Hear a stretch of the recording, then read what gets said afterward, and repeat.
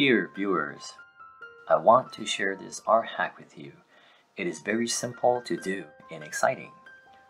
I don't know what the proper term for this art is called. I got the inspiration through a Japanese art form. I don't recall the name, it was some years ago. Recently, after my cat passed away, I felt like making a video and sharing it. I'm using Photoshop, but for those of you who don't have Photoshop, I'm sure you can probably find a free software out there to do the same. The original form of the inspiration was done through traditional Japanese materials. So, if you don't have software assistance, the process can be replaced with physical materials. Traditionally, this technique is for making landscape art and made from a series of premium Japanese paper with pattern printed in it. I thought the technique was very cool, so I was inspired to make some animal arts out of it. Today, I will do a step-by-step demonstration. So now I will show you in Photoshop. And I started with layers, a photograph underlay, a photograph of the cat or my cat. This is the line that I traced over using the lasso tool.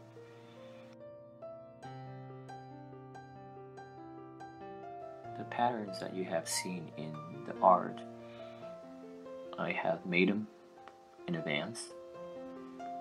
So now I am turning them off and on in the different layers.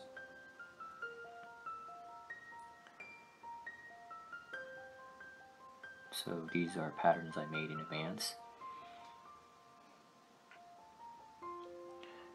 or collected over time. You can use newspaper or magazine clippings for like a physical art if you're choosing to do it that way. The good thing about using computer Photoshop is that the pattern that you're using, you can alter the tone, color, saturation to fit your needs.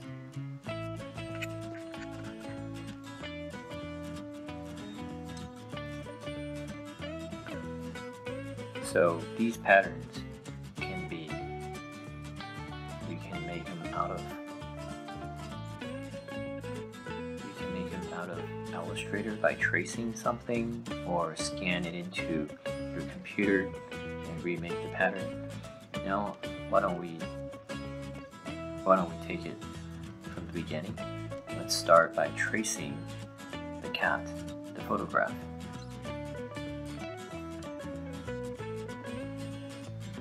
So now I'm just building some layers, or shutting down some layers, and then now I am trying to change the opacity to the layer.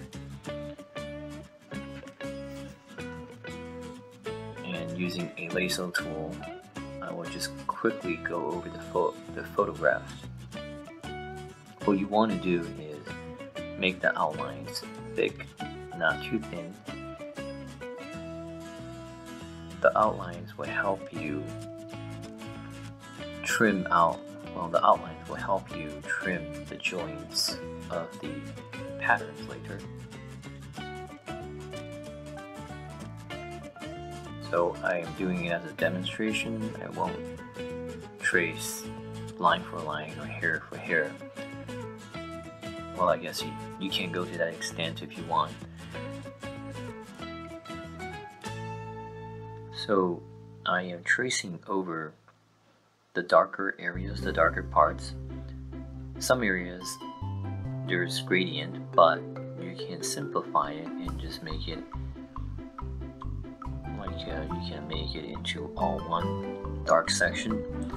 And if you're choosing to do the physical form by cutting paper, then these lines should be big and bold. In the end, you do want that one piece of paper to connect. You don't want to have hollow holes or lines that don't connect.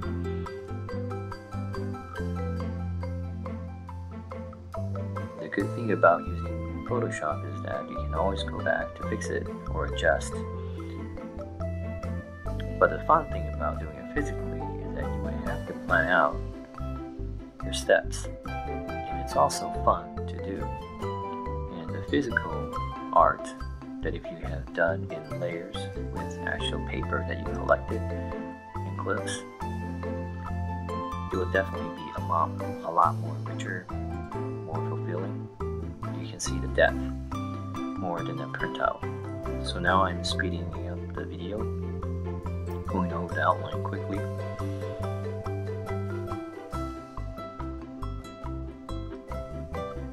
Now we're going to do the eyes. There are some areas that isn't really in the shadow or line, or it is a fine line, but I'm going to make it as if it's a dark bold line.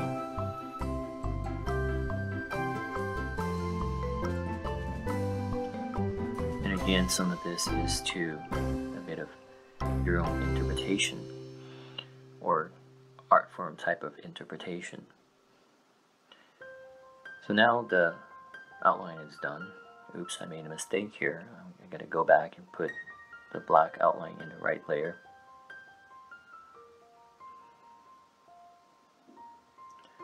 Now I'm going to take the patterns that I've made in advance and put it underneath the outline, cut them out.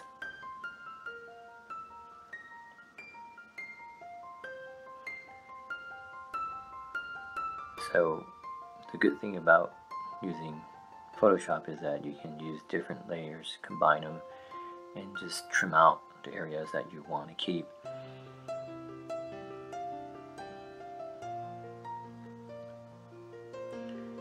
And for those of you who are really into getting the cools and the warms right, definitely using a computer is easier.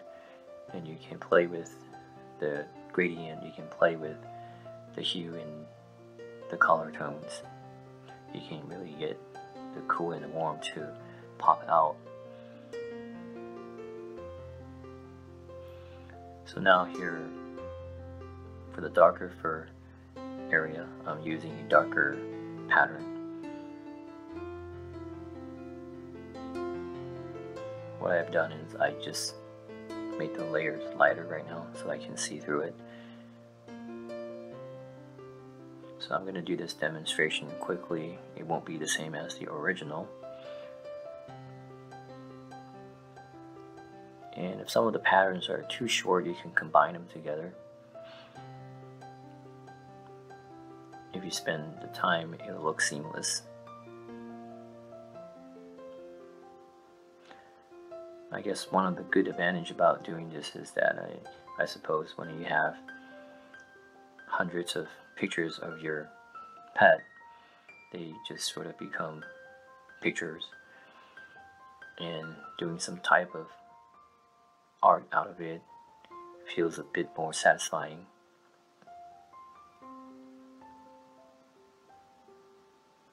So I'm taking a pattern that I have made before, and making some of these patterns is pretty easy. Just take the squares and then you start offsetting each and one of them.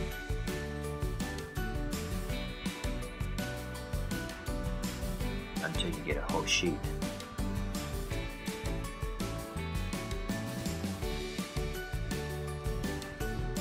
So now during this time of COVID, I guess it'll be fun to do something at home. The advantage of doing computer is that you can create most of everything you need instead of going out to buy materials and collect them. But the plus side for the physical part would be that I like the layering that you can see, and for the black outline, it's a harder board that you can cut out from, and you can definitely see the depth of the art. And I forgot to mention is that if you are going to go the physical route, you would have to blow up a photograph using a tracing paper and trace over the photograph, and that you would have to plan ahead. Then place it onto the black mat board or a black sheet of paper, and you would cut it out so you can get a bigger image. Now I'm taking a different pattern with a bit of warmer color, just cutting out the excess. And one thing I will say, there could be white for areas, but don't leave it white. Put a pattern that's lighter color into it.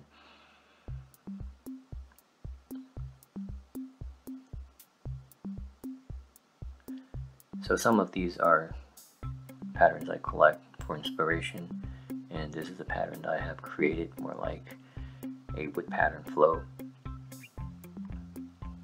The fun thing about doing computer is that you can always just kind of go back and experiment with different patterns. It doesn't cost you anymore. If you mess up on an actual piece of paper, then you would have to figure out an alternative. But whatever pattern that you collect, it could be from newspaper, it could be from magazine, it could be from your old curtain, shower curtain or something that you don't need anymore. So those are plenty, I suppose. Now I'm taking a darker pattern to sort of simulate the floor and change the light contrast of it. This stage, it seemed a bit too monotone, so now I'm going to play with the background, put in a bit of pink. So again, with computers, that you can, if your pattern is not big enough, you can copy another layer and align it to make it look like it is a bigger sheet. However, though, again, it'll look like a nice print. If I have the time, I'll probably do a physical one.